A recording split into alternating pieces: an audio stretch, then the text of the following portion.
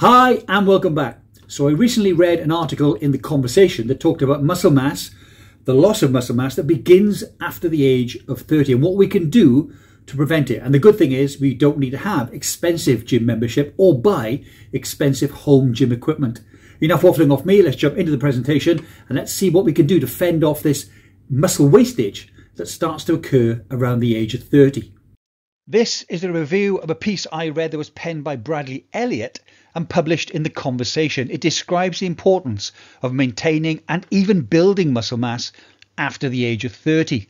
As well as sarcopenia, studies have shown that muscle wastage also leads to poor balance, frailty and loss of independence, as well as being associated with a higher risk of diabetes, cardiovascular disease and even dementia. And there are links in the description below to the study and the articles I used to put this presentation together.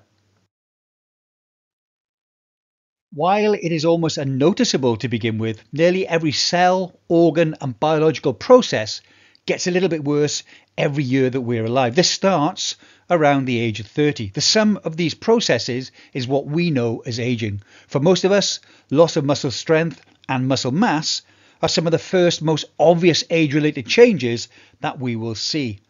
While this might only start with a couple of extra aches and pains, over time, the lack of muscle mass can lead to a number of issues, including poor balance, frailty, loss of independence, dementia, etc. While researchers aren't entirely sure why muscle mass decreases so quickly as we get older, the good news is that we know that regular exercise can help lessen this impact and can even delay some of the inevitable muscle loss. Regular physical activity has also been shown to lower the risk of preventable diseases, also help maintain physical function well into old age, and even improve some immune functions. Given how important muscle is for our health, the best way to maintain it after 30 is to keep moving. But let's say you're someone who hasn't regularly exercised in a few months or years, or have never done muscle building exercises before. How do you start? First and foremost, it's important to know that aging doesn't mean you need to avoid heavy or intense exercise. Research has suggested that younger and older men, women as well, recover in a similar manner to heavy muscle building resistance training. This is provided that the training regime is tailored to each participant's specific fitness level.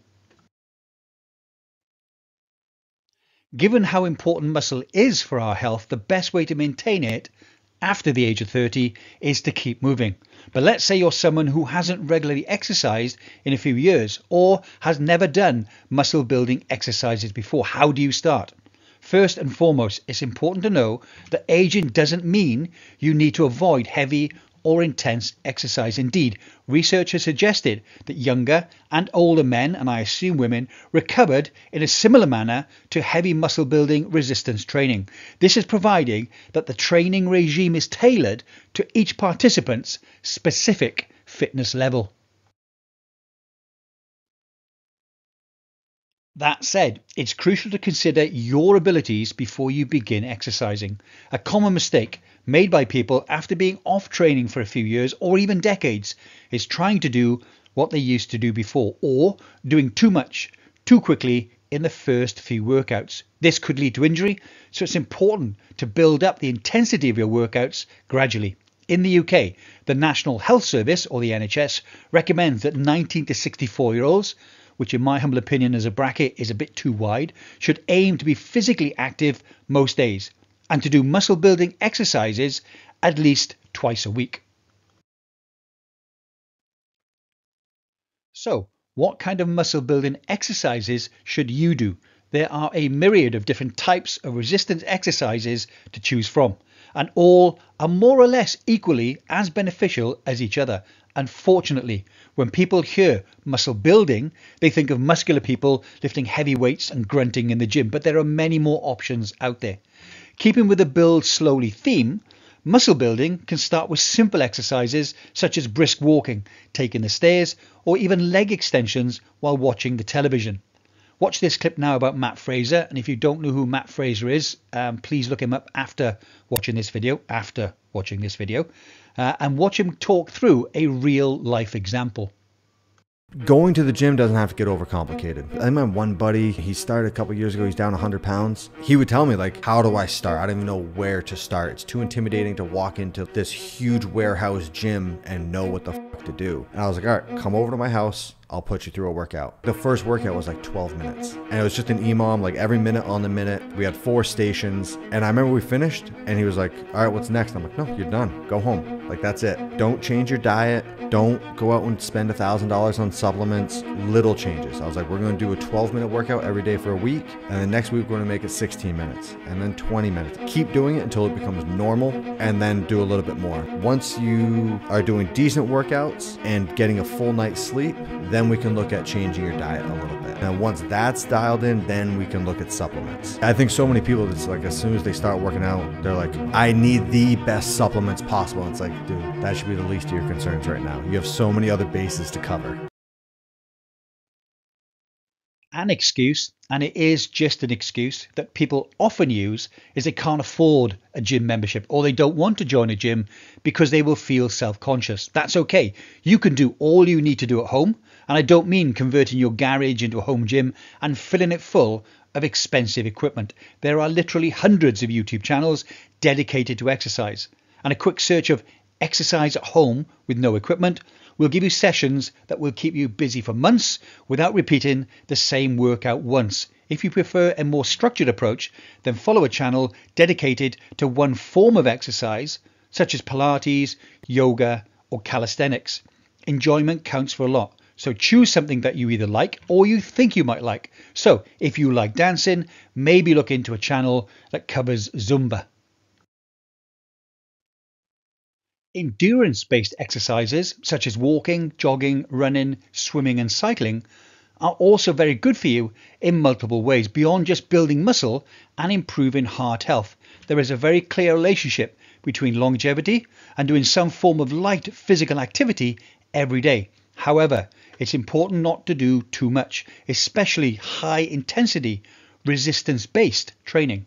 Some research has shown that doing more vigorous, high-intensity physical activity than recommended is not associated with substantial benefits to longevity. But for clarity, this doesn't suggest that high intensity is negative in terms of health. Far from it, just that more isn't necessarily going to be better for you. From a dietary point of view, many old people do not eat enough protein. Sufficient protein intake is vital to increase and maintain muscle mass, even more so if you're regularly exercising. Current guidelines recommend a minimum of 0.8 grams, that's 0.3 ounces of protein per kilogram of body mass per day for all adults. So for someone who weighs 70 kilos, around 154 pounds, that's 56 grams, or just over 1.9 ounces of protein per day. But you will need to double this to 1.6 grams per kilogram of body mass if you're looking to build muscle.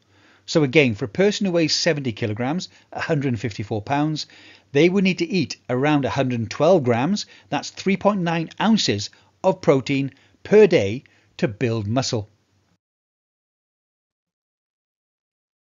This advice on protein intake seems to be especially important for physically active older people. That's those who are over the age of 60. It is also good to spread the protein you consume out evenly throughout the day to help your body absorb as much protein as possible from each meal. While muscle will still inevitably decrease with age, no matter how much you exercise, being physically active is still one of the best ways we know to maximize good health, fitness, lifespan, and more importantly, health span. And the earlier you make exercise a habit, the better off you will be in old age. This research uses 30 years of age as a benchmark. I think future research will look at the younger generation and conclude that muscle wastage as a disease of aging, much like diabetes and dementia, will soon attract the prefix young onset. I see too many young people, obviously under the age of 30, having very little muscle mass, mainly because it's covered with a body fat percentage of over 30. Where this used to be the exception, it may not yet be the rule, but it is far more prevalent than it was 10 years ago. Of course, people are free to live their lives in any way they see fit, no pun intended, and I'm not a fan of body shaming, but to glorify a lack of muscle mass or excess fat in younger people and describe obesity as just another life choice or being brave and fearless, I believe is reckless and irresponsible. Well, I hope you found that interesting or informative, hopefully both. I do understand that for most people, exercise is possible, but for some, it's either impossible or very difficult because of some kind of medical condition. Now, if you are able but not willing, that's just down to a poor personal attitude. I recently had a conversation with a friend of mine who's going back to the UK from the Middle East, ready for his retirement, having finished his contract here. And he talked about downsizing, which is understandable. All his children have grown up and gone away. One of the things he was keen about was that he was going to buy a bungalow, which is a one-level house, as opposed to a house which has got stairs. And I said to him not to do that. I said you should actually get a house that's got stairs to the front door and then stairs in the house. Because if you do no other exercise whatsoever during the day, at least you're going to be going up and down stairs.